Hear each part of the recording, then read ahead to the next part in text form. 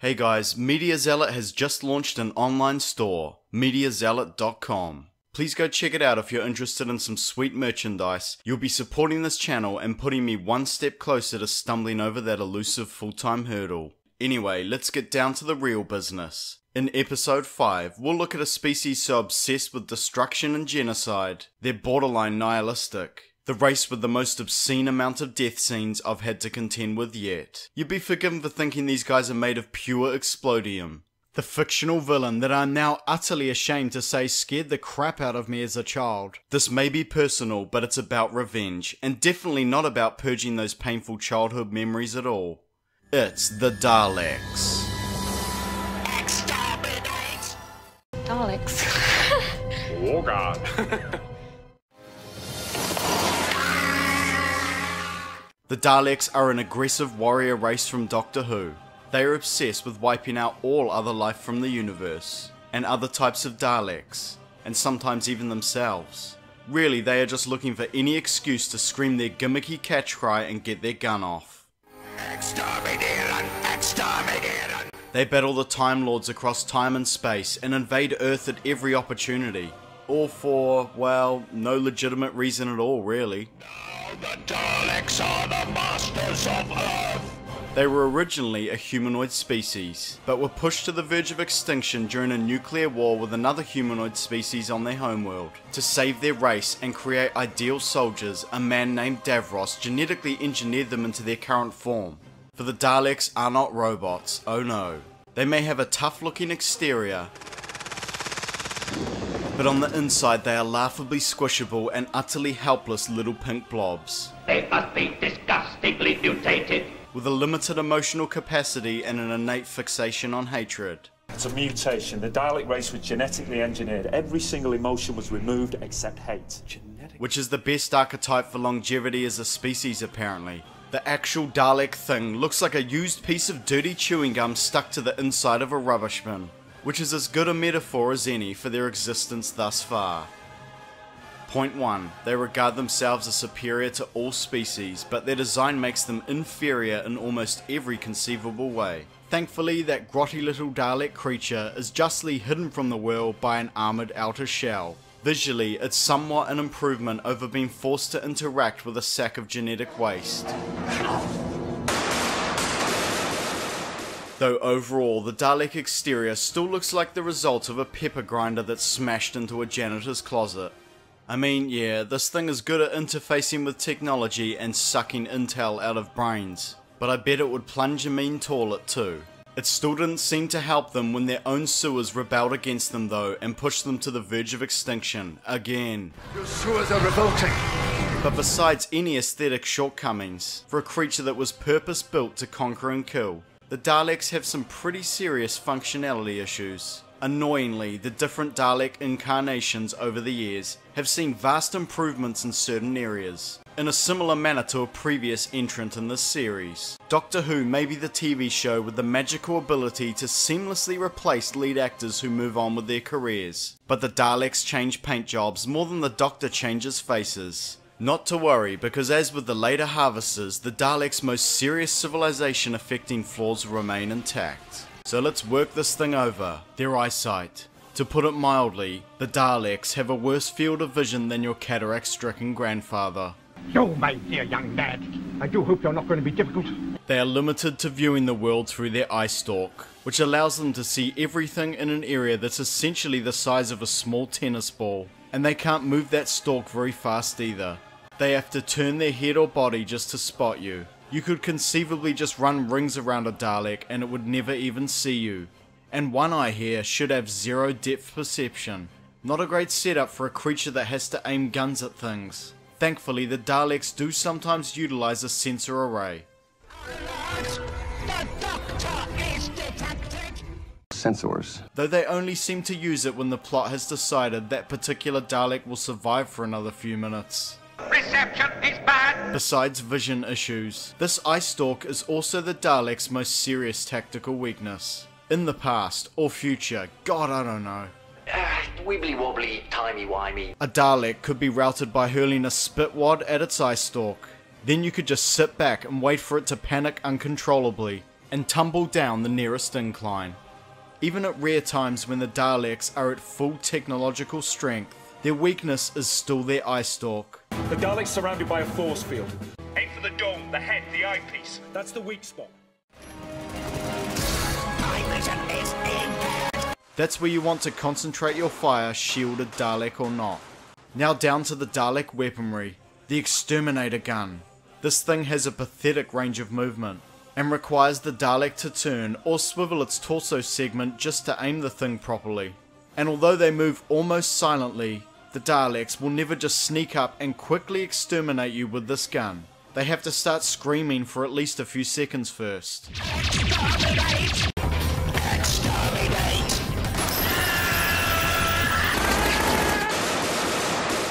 A voice so jarring, I searched for the majority of Dalek clips via spiking soundwave. You must be exterminated! Exterminated! The Daleks are lucky that for some reason, most people who are exterminated seem to just be standing around waiting for it to happen. I kind of figured that. These Daleks wouldn't be exterminating anyone if they were facing humans with normal fight or flight responses. And then worse, we find out much later, earlier, that the Daleks need to say exterminate to reload. That's why they keep yelling exterminate, is how they reload. Okay. Okay, that's a bit weird. Loud, obnoxious, and impractical as all hell. Talkative, disruptive, and unreliable. But maybe it's not quite as bad as the Daleks' dry ice gun. Like steam, for instance, coming out of a kettle. Yes. Any ravers out there shouldn't get too excited though, because this thing is deadly. But it's no wonder this weapon has fallen out of favour with later Daleks. Because this is a close range weapon, and Daleks are definitely not known for their close range defense capabilities. If I were a Dalek, I'd want to keep enemies as far away as possible at all times. But the most hilarious Dalek flaw is their lack of mobility. Yes! You see, the greatest adversary the Daleks ever defeated was not a Time Lord. It was the humble staircase. Elevate! In the early days of the Daleks' existence, the best way to avoid a pursuing Dalek was to simply stroll up a flight of stairs and wait them out. If you're supposed to be the superior race of the universe, why don't you try climbing after us? Bye-bye! Granted, there weren't many staircases around in the Daleks' home city, and they have since overcome this initial flaw, but it still seems like a glaring design oversight. Never know what conditions you might encounter. You must be prepared for anything.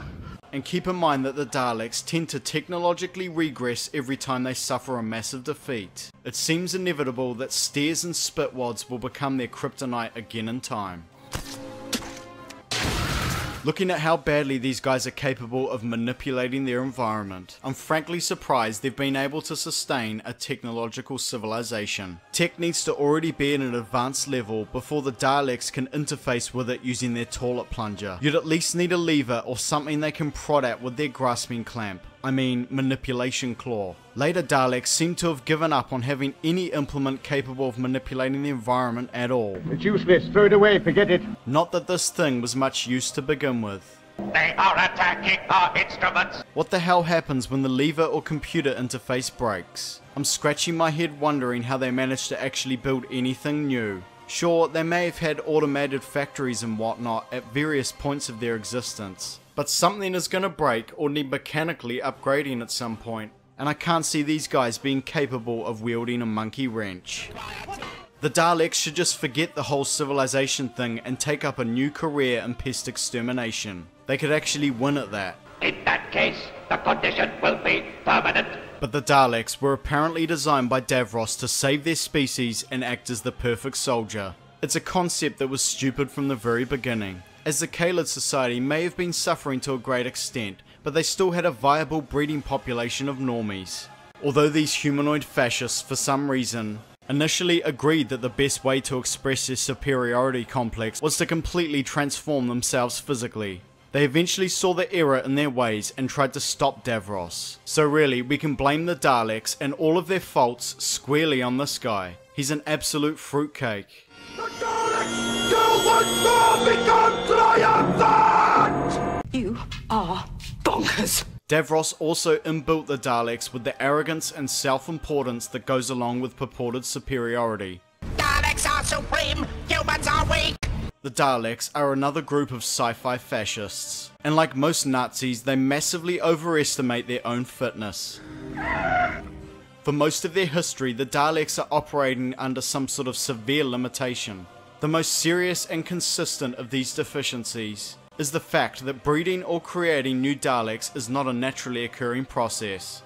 It requires a massive amount of effort and a high level of technology, and usually the Daleks have to rely on outside genetic material.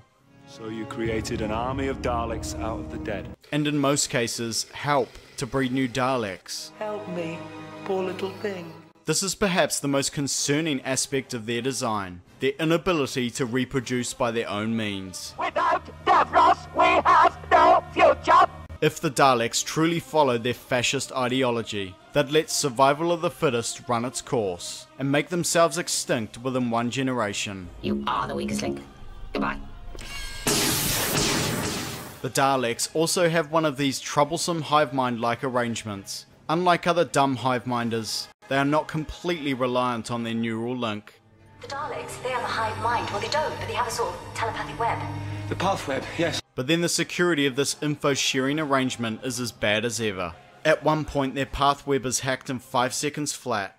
I hacked into it, did a master delete on all the information connected with the Doctor. And all records of the Doctor's existence deleted. Doctor!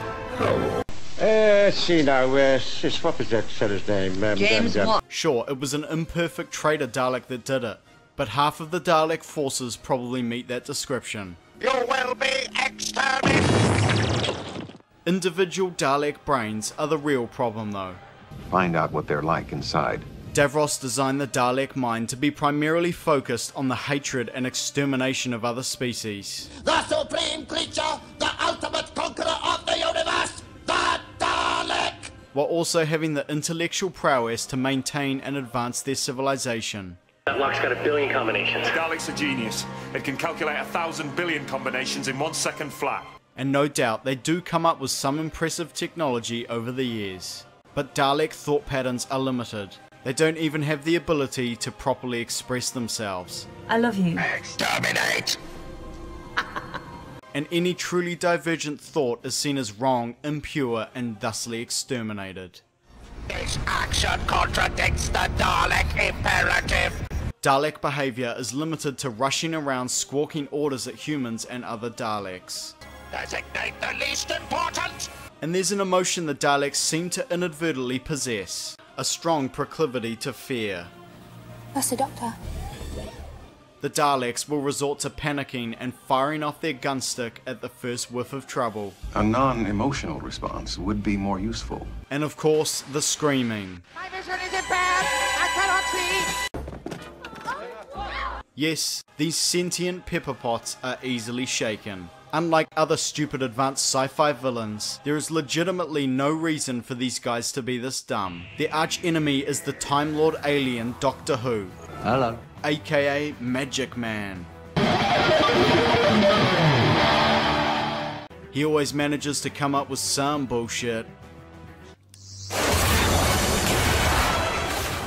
There was no need to make the Daleks incompetent enough for humans to be able to defeat them. That excuse is out the window. When old space wizard here can just twiddle his Watsus and magic up a solution every time. So, to stop the energy going all the way, I siphoned off the rest into a handy biomatching receptacle, namely my hand. The Daleks' poorly designed brains and their limited capacity for free thought creates one of the most seriously dire issues with their civilization, as the Daleks seem trapped in an endless cycle of destruction. Point 2.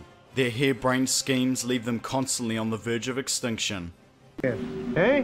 Did I know that? The Daleks in their current form may have been a powerful race at some point in the distant past. Future? Admittedly, it's hard to get a handle on what the Daleks are up to at any given time, because the Doctor Who timeline is a complete and utter mess. Lots of graphs and diagrams and complicated sums on my desk. But for most of their appearances, they exist on the verge of extinction. and despite the Doctor's involvement, their innately shitty little schemes can take a lot of the blame over this. The first part of their plan usually revolves around bringing their numbers back up to a sustainable level, and then rather than hiding away in a corner of the universe until they are all powerful, they immediately revert back to their primary mission of destroying all other life in the universe. That is a large step for someone whose mental abilities are still undisciplined. Mostly they just invade Earth and patiently wait for the Doctor to come wipe them out again. Any stage of their plan which isn't devoted to saving their race will usually involve creating a weapon of mass destruction. Even within chaotic systems, there is a pattern of limited predictability. And then there's that one time they made a ridiculously cliched attempt to destroy the universe as we know it. The destruction of reality itself! The Daleks would be a great contender for a species-wide Darwin Award, if only they would do the universe a favour and finally die off for good. If we continue desperately improvising solutions, our own efforts may ultimately kill us. But no matter what ridiculous scheme the Daleks try to implement, the Doctor will always manage to thwart their plans. So, anyone for dodgems? Because the Daleks' greatest strategic weakness is their propensity to suffer defeat at the hands of meaningless gobbledygook. Neutrino biological inversion catalyzer. Davros said he built those Daleks out himself. His genetic code runs through the entire race. If I can use this to lock the Crucible's transmission onto Davros himself. It destroys the Daleks. Biggest backfire in history. Shamble, bobble, dibble, dooble. Maho. And while technobabble may be the most effective weapon against them, it's also the only thing keeping them alive. Yeah, well, you know, I'm OCD. What's their excuse? It's almost as if Doctor Who isn't meant to be taken seriously. Dinosaurs on a spaceship. LOL. The Daleks' arrogance and overconfidence also sees them telling every minute detail of their plans to their enemies. What does it mean, though? It contains pure Dalek DNA. Thousands were created, all were lost, save one. Okay, but there's still one thing I don't get. We shall return to our own time and begin again. No, I won't let you get away this time. I won't. If they could just keep their mouths shut, they could execute their plan in full and destroy the Doctor before lunch. And despite their bragging and brashness, when their civilization inevitably reaches its death throes, they commonly resort to begging the Doctor for help. You will save us. The Daleks were supposedly designed to be highly logical beings, though that's debatable considering their ridiculous schemes and inability to re-evaluate their own priorities. If you do not learn from your mistakes, you will be doomed to repeat them. Less debatable is the Daleks' supreme lack of imagination. Are there pictures? Proven when they became stuck in a centuries-long logic war with the android Movellans, another race of irrational logic practitioners. Each one working perfectly logically to outmaneuver the other. You're caught in an impasse of logic. You've discovered the recipe for everlasting peace. Congratulations, I'm terribly pleased. That is until someone with a properly functioning brain managed to think of something unpredictable. Then of course the Daleks were defeated immediately. Obviously, the Daleks' limited intellectual capacity is to blame for their poor strategizing, and this is a fault fully acknowledged by some Daleks. Case in point, the Dalek Emperor made a group of Daleks called the Cult of Skaro, specifically designed to think differently and given the mandate to do just that without repercussions. Above and beyond the Emperor himself. Their job was to imagine. Think as the enemy thinks. They're so fancy they have names. Dalek Khan. And this Dalek unit does lead to some impressive new ideas, and most importantly gives the Dalek race their smartest Dalek ever, Dalek Sec, leader of the Cult of Skaro. The Emperor definitely made the right call, because Dalek Sec here saved their species from extinction by rescuing millions of Daleks that were in a Time Lord prison ship, and hiding them in a void between universes at the conclusion of the last Time War. Then, when the Doctor inevitably messes those Daleks up, Sec saves the Cult of Skaro and protects the Dalek race again by doing some Time Lord level shit and phasing right out of there. Emergency temporal shift! Sure, he lost his entire army, but this Dalek is quite obviously the smartest Dalek ever, leadership skills or not. He proves his intellect again the next time we see him, when he correctly determines that humans are the superior species, and starts a plan to create a human-Dalek hybrid. There are millions of humans and only 4 of us. If we are supreme, why are we not victorious? But we must remain pure. No, Dalek they. Our purity has brought us to extinction. This offends the other Daleks' sense of racial purity, because of course the Daleks will never ever accept genetic material that isn't Dalek, even though they consistently require just that, and medical supplies, and a whole bunch of other stuff they don't seem capable of creating themselves. So of course the other cult of Skaro Daleks destroy Dalek Sec, and doom themselves to the very cycle they were designed to break. The space we are currently occupying will implode in approximately 3 minutes, 17 seconds. Yes, even the cult of Skaro partakes in the dumbness. The cleverest Dalek ever, and look what you've done to him. The only creature who might have led you out of the darkness, and you destroyed him. After killing the greatest Dalek savior in the history of their race, the remaining cult of Skaro Daleks choose to battle a hybrid army of Dalek humans, when they had a means of killing them instantly the whole time. This of course leads to their destruction, with the only exception being Dalek Khan.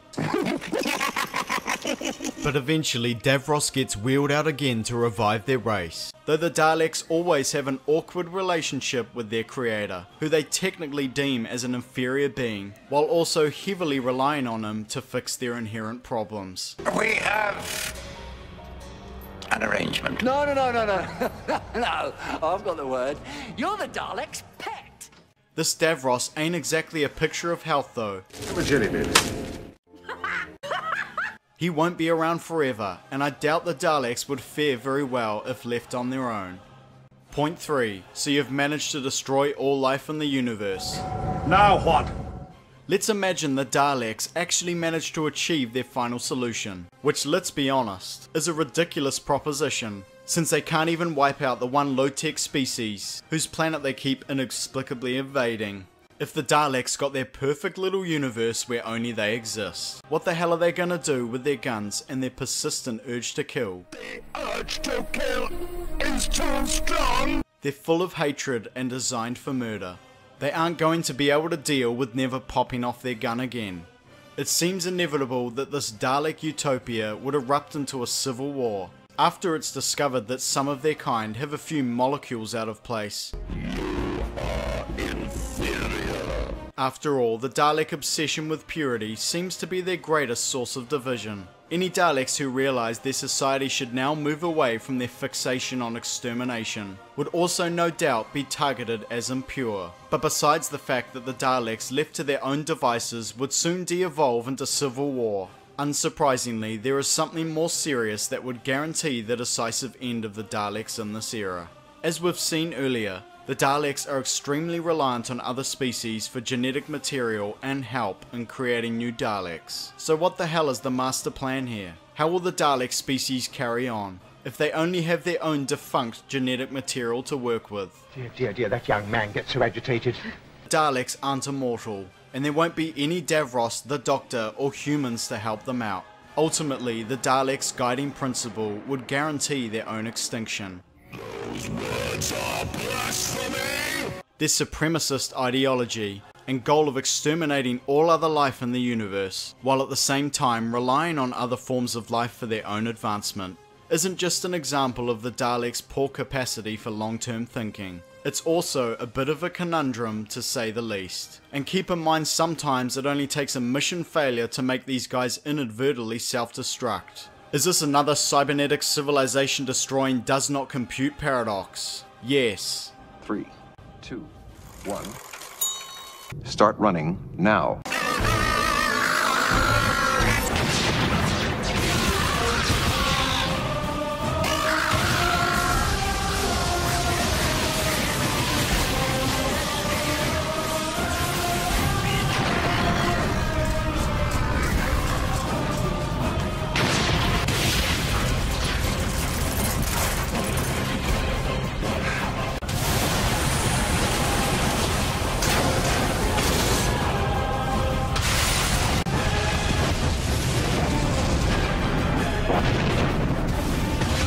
Maximum extermination!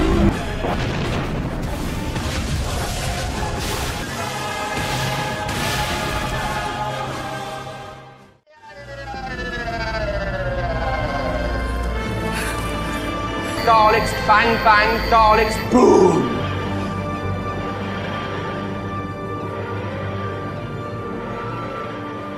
You would make a good Dalek. Okay, that about wraps up another episode. Don't forget you can vote for content on Patreon, and please go to MediaZealot.com online store and check out the merchandise on offer. I'd just like to take this opportunity to thank all of my viewers. I really appreciate your words of support, and I am absolutely loving all the movie related banter going on in the comments. I know that my upload rate is not the greatest, but rest assured I am grinding this content whenever I'm not at my day job. These episodes do take a lot of work. Thanks again for watching, please like and subscribe for more.